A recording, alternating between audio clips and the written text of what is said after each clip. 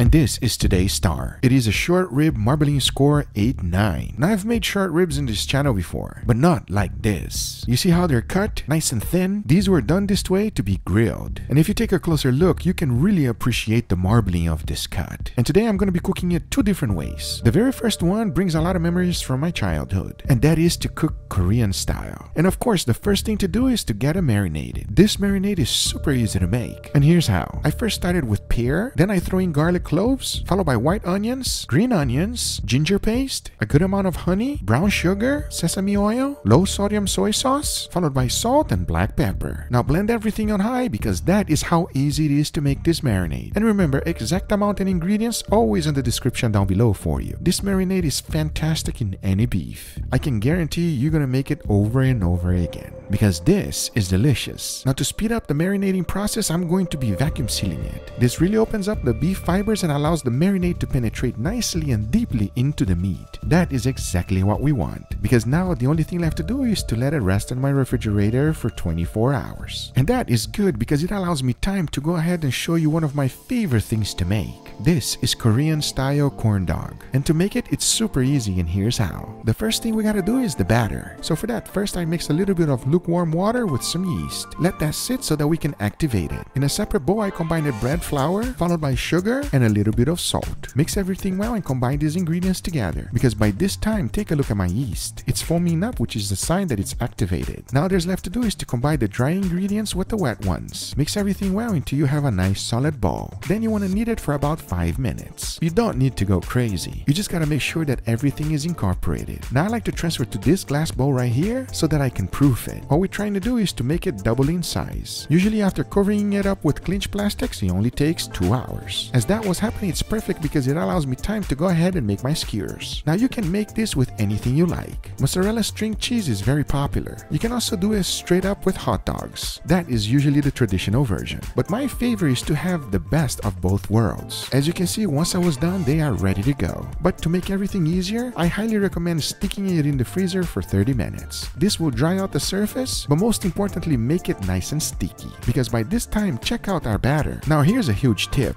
Do not remove all of the clinch plastic right away. The last thing we want is for our batter to get dry. Now the technique is pretty simple. Start rolling them like this. Nice and easy, and the more turns you do, the better it is. Once that's done, you want to go straight to breadcrumbs. I'm using seasoned panko. Notice that there is no need for egg wash or anything. This batter is extremely sticky. Once that's done, you want to deep fry it at 300 degrees Fahrenheit oil. Do not go any higher than that. If you do, your breadcrumbs will burn. Now you want to let them fry until they get a nice golden brown color. As you keep frying them, a little bit of the cheese will ooze out. That is totally okay. Repeat the process until you have a good amount. Now once it's done, if you want to go traditional, sprinkle a little bit of sugar on top. Now you can eat it just like this, and boy is it good. Usually in Korea they put 2 sauces, but you know me, we gotta make our own. And this one is super easy to make, and here's how. Into a bowl, combine a little bit of mayo, followed by mustard, a little bit of honey, gochujang chili paste, ketchup, and finish it off with sesame oil. Mix everything well and combine all the ingredients together because your sauce is done. And this is fantastic. All there's left is to pour a little bit right on top. Now this you have to try. But hey, don't forget about our ribs. As you can see, these are just as beautiful as the previous ones. Now since this is such a high quality beef, what if I just season it with salt followed by freshly ground black pepper and garlic powder? Will this be just as good or even better than the Korean marinade? Well, we're gonna find out. Talking about that, after 24 hours, I removed it from the bag and extract everything out. Now you see all this wetness? This is the enemy of getting a crust. So we have to remove the marinade as much as possible. As now, the only thing left to do is to cook it. And for that, I'll be direct grilling all of them. Then I'll be putting them on a steak plate and let them cook in indirect heat for 10 minutes. That is good enough. Because now I say it is enough talking and it is time to make some incredible short ribs. So let's do it.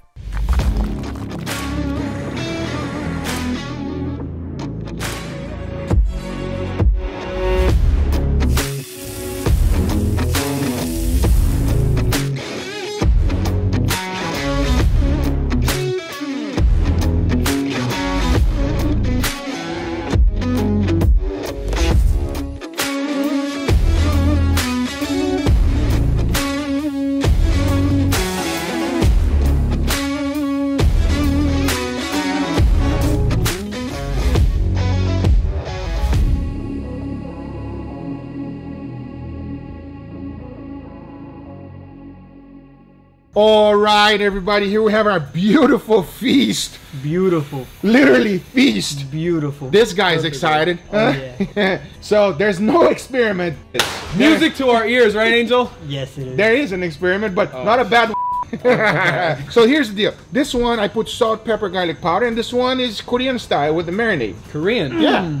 You ever had Korean, Leo? No, actually, I haven't had You Korean. never had Korean? Look, you guys set the bar really high because the way these guys talk about Korean food, it's like it's from heaven itself. Okay, enough talking. It's time to try. Let's go for this one here first. Salt, pepper, garlic powder. Now, this is a Wagyu short rib. Oh, this thing's falling apart. It is a new cut from my brother Emilio. I am so happy he is now actually offering this. Cuts like butter.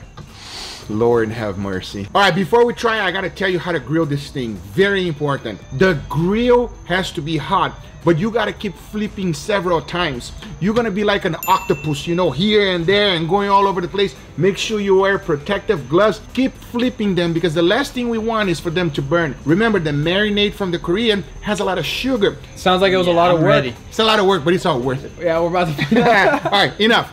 Cheers, everybody. Cheers.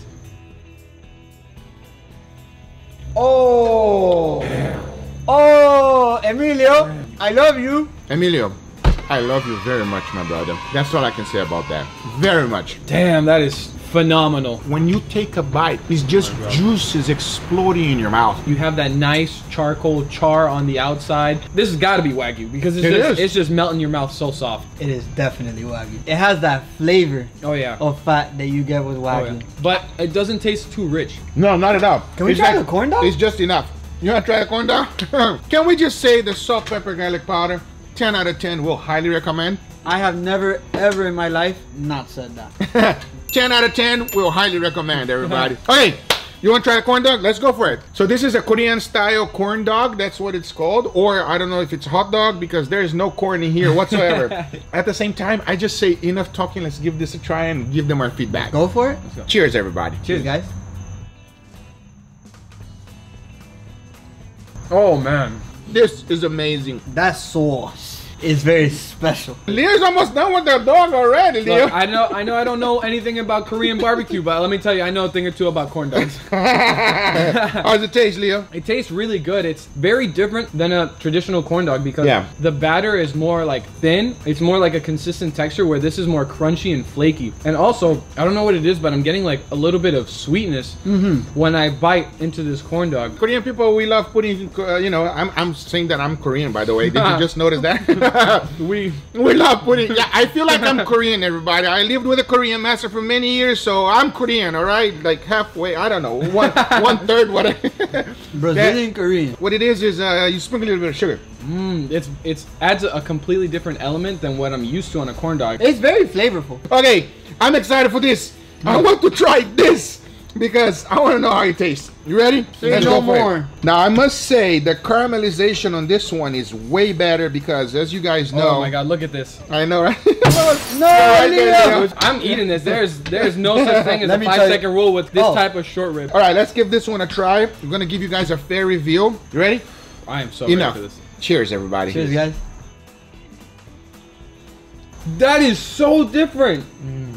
I'm just like melting right now. A few years ago, it was my birthday, and I literally, the only thing I asked for was Korean barbecue. Yeah. That's where I hold it. It's a birthday present. After this experience, I'm gonna start asking Guga for the same thing. Oh boy, here we go. A lot of Korean food coming, everybody. It is very different from the first one. Night and day. Sweeter, the Korean flavors that comes through. Absolutely my favorite. Texturally, it's different because you don't have that same crust as like the charcoal grill. It's a saucy glaze on the outside of it. That's sweet. It's still juicy, but it's just the flavors that you get are so polar opposite the first one. I'm about to finish the whole plate. Yeah, no, I'm right. I'm like almost done with it too. With that being said, they're both fantastic. We have to determine a winner. Winner. Chicken dinner. You? Absolutely, everybody. The Korean method is better. The salt, pepper, garlic powder has its place, but you cannot compete with the Korean marinade. It is better. Do this one if you have only one option. If you want to do both, do it. But this one is better. The Korean barbecue is just something special. Anyway, guys, these are the results. I hope you guys enjoyed this video. Oh, if you did enjoy, make sure you give it a thumbs up. If you're not a subscriber, be sure to subscribe for future videos. Remember, if you are interested in anything I use, everything's always in the description down below. Thank you so much for watching, and we'll see you guys on the next one. Take care, everybody.